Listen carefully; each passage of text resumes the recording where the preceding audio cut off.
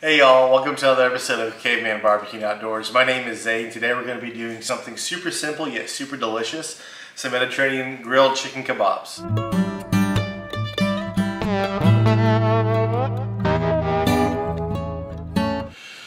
Alrighty guys, like I said earlier in the video, so this is a super simple weeknight dish. Most of the ingredients you should already have at home, and again, really easy weeknight dish, gives you an excuse to fire up the grill on a Wednesday night like this. So what you need here, 4 chicken breasts. You can do thighs. We prefer chicken breast for this application here, but again, you can use whatever cut of chicken you want, even drums and wings. This comes out great. You want to find some whole fat Greek yogurt, olive oil, salt, pepper, tomato paste, and a little bit of cumin. And then you just want to have the juice of 2 limes and of course some minced garlic.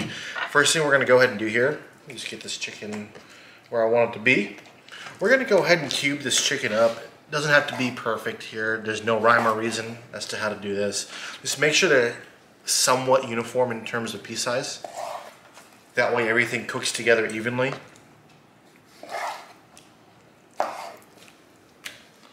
You also want to make sure, if you have any dangly pieces of fat like this, go ahead and cut that off, feed it to the dog.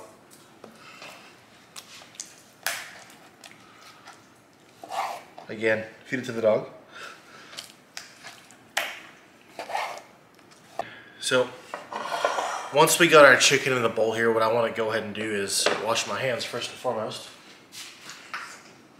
Went ahead, got all of our chicken cubed up. What I want to go ahead and do now is add my Greek yogurt. You want to go for about a cup and a half of this stuff. Once we add that in, I'm going to do about 2 tablespoons of olive oil. I'm just going to kind of eyeball this. If you're super meticulous, you could of course grab a measuring device, but you know, we don't care about that here. You want to add about 1 tablespoon of tomato paste just to give it good color and a little bit of pop. A dash of cumin, or a few dashes of cumin. A little bit of rosemary. This is going to be optional. I love it in this application. I think it comes out really good with this food. Of course, some salt. Just a dash of cinnamon. And then you want to do about 2 teaspoons of black pepper. And then again, to finish everything off here, can't forget the garlic. And then you want to do the juice of 2 lemons.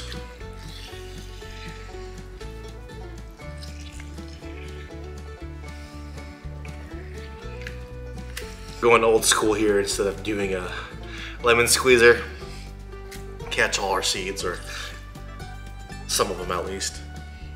Now you don't have to do it this way, guys. I'm not really worried about getting seeds in the food in this case. I'm gonna end up mixing this all up and taking the chicken out of the marinade to skewer anyway. So I'll be able to catch a lot of the,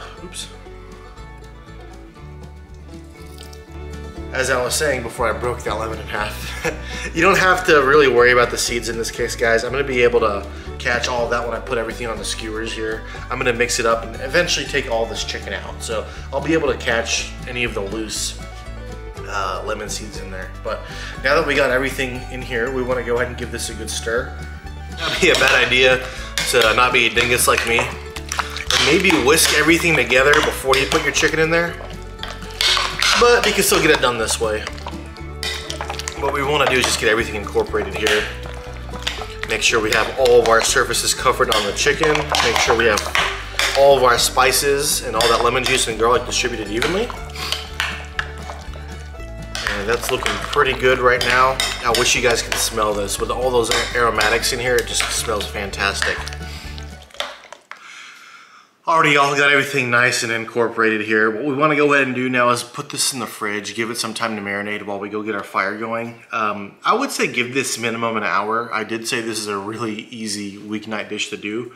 That being said, just like everything else in life, if you plan ahead, it's usually a little easier. So if you want to do this the night before, give it a nice overnight marinade, it comes out fantastic. You really get that flavor through and through. That being said, if you have an extra hour, you can go ahead and throw this in the fridge as is right now, which is what we're gonna do while we get our fire started, and we should have dinner here shortly. It's only gonna take about 15 minutes to cook this.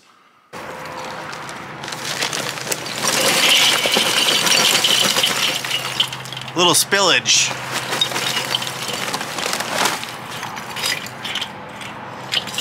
As always, guys, loading up the Weber Kettle with lump charcoal. Does not get any better than lump charcoal. No binders, none of that artificial crap. But we're gonna go ahead and get this fire started like I usually do. We're gonna do a 2-zone fire here. We're gonna do one side ripping hot, one side cool. That way, if I get a little bit too crispy, a little bit of burning on the chicken, I can just slide everything over there and still keep that convective heat over them. Alrighty, y'all, we're gonna go ahead and get this chicken on skewers just while our fire gets hot. We're using this plain bamboo skewers today instead of metal. If you're using these, just make sure you have these soaking for a little bit of time.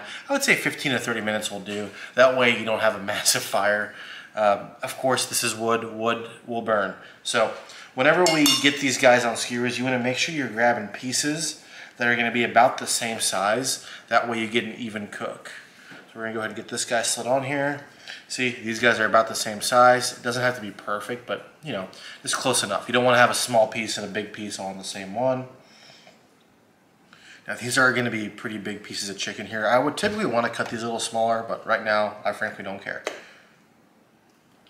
So there's one skewer. I'm going to go ahead and get this guy there. My beautiful wife just ran off to check on my beautiful son. Perks of being a dad, I guess. So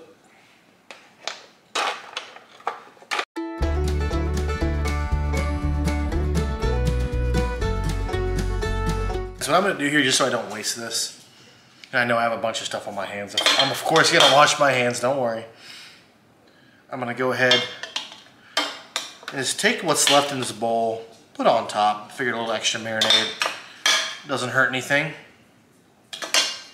And we're going to go ahead and get these on the grill.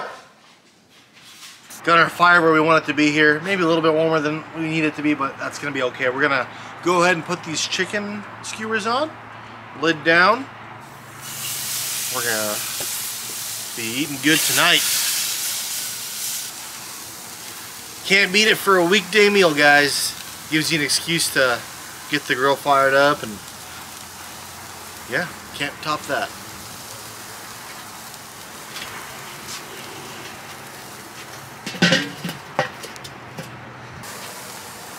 So what I was telling my wife, who's behind the camera right now, is like, I grew up eating this stuff. Like anytime we'd go out to the ranch, or we'd go out even like on hunting trips or fishing trips, or even overseas with my grandparents, like it was just something that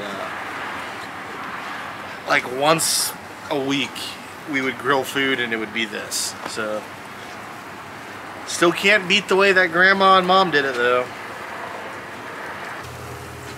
Alrighty, y'all, I think it's about that time. I'm just gonna do a quick little temp check on these bigger ones over here, make sure we're not overcooking anything. We're about 150 degrees. Okay, what I'm going to go ahead and do at this point, guys, is we are almost there. I'm going to go ahead and move these over to the cool side. Just let them finish that way.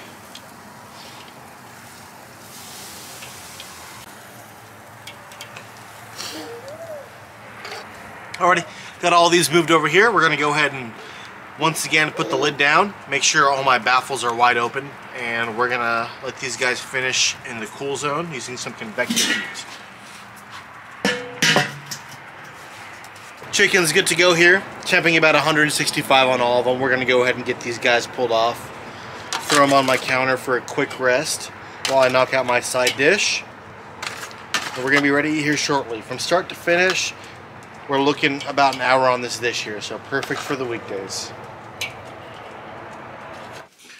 Already y'all, got everything good to go here. Everything rested over perfectly. As you can see, the color on this is just fantastic. We're gonna go ahead and give one a try here before we get this plated up, and I'm gonna finish the rest of this off camera with the family.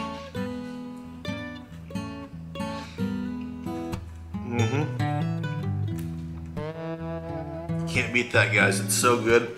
Super flavorful. I know I'm talking with my mouth full. I really don't care right now. You really taste that charcoal in there as well.